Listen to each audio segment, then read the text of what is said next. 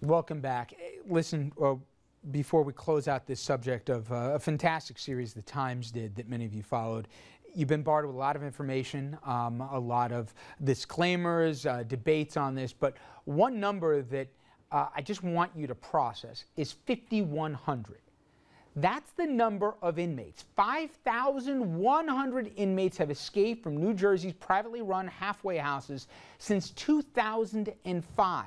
Again, that's according to the Times, and that includes at least 1,300 escapees in the 29 months that Governor Christie took office. I bring Andrew back in. Now, there's a debate that maybe a few were a few hours late back, but we're talking thousands of people. And if you said thousands of people are walking out of prisons, you'd have a cause célèbre going on in the state here, that this is a security issue.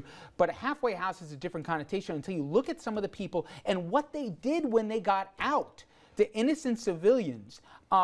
It's just, listen, I understand everybody's got to do their job and everybody's got to put their own spin on things, but when you process all the information, the one thing that I took away from was, what is the incentive for all these people? And when you read the Time series, and we've linked it to our site here, for all these people of all different walks of life, former inmates, former guards here, people who work there, people who resigned out of frustration or protest, there's the same story, that this is an out-of-control system with minimal oversight here, and it's being driven by the almighty buck. Well, and look, I can see there being some incentives for former employees to maybe be a little specious with the truth, but why would an ex-con come back and say, you know what, the conditions that in the place where I was and I'm no longer at were so terrible that I feared for my life? That adds a lot of credence to the story for me. Look, these halfway houses weren't designed for this initially, and they've been expanded in their use as becoming sort of a secondary jail. The problem is that they're lower staffed and they're operated on the cheap because they're private industry as opposed to the state. You know, a governor's head would roll if there were conditions like this. Because people hear privatization, we hear this even on the national landscape and in the run for presidency, and everyone says, oh great, government bad here, inefficient, private companies do it better.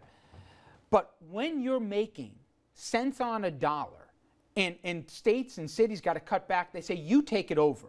And if your incentive is not as a not-profit, which is how they were set up, but instead for profit, you're going to cut corners wherever you can. And when you have one guard, one woman watching 100 inmates without anything to really defend herself here, you are asking for a tremendous amount of trouble. And this is why the politicians keep doing it. It lowers their jail costs. In Essex County, and we've got the executive DiVincenzo on the bottom right there, they send their inmates to the halfway house, which costs them about half as much as it does holding them in their own prison.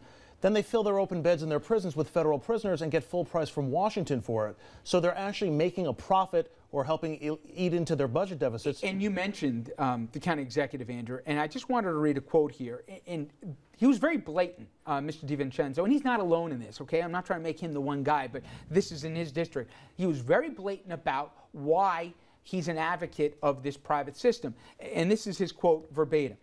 I had to go out there and find new ways, he said, innovative ways to be able to bring in dollars. One of the ways we've been able to do that, to keep the taxes low, is bringing in things like this. My chief responsibility is to bring in revenue for this county, and we've done it very, very well.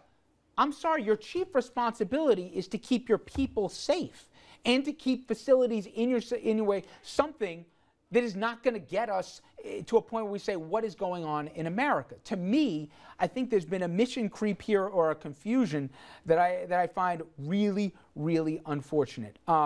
This story is already, Andrew, starting to make some people sit up and take notice. The governor said, even though with his ties to this, that he's going to have a full review, and the Assembly and the legislature, they're saying some of the same things. Both the democratically controlled Senate and the Assembly are sort of drooling at the prospects of holding hearings on this. Senator Barbara Buono saying they should be protecting the public, these centers not turning a profit for politically connected companies. Yes. That may wrap up the entire problem all in one sentence. And the controller, we learned a couple of years ago, said that as a state, they've done a poor job of monitoring the program, made no real attempt to find out what taxpayers are getting for their money, and he's doubling down now. Trust me, this story is going to have legs, and we're going to be all over it. I want to remind you folks at home here, before we move on to our next topic, go to our Facebook page, facebook.com/Richard French Live. A, we want you to sound off. It's your platform to make your opinions heard here. Should halfway houses be privatized? And also, you can see our full interviews on the topic, both me with Dr. Mackey and Andrew with the New York Times reporter who filed this piece, and you can see their complete coverage as well. We'll link their stories there in the video that you saw.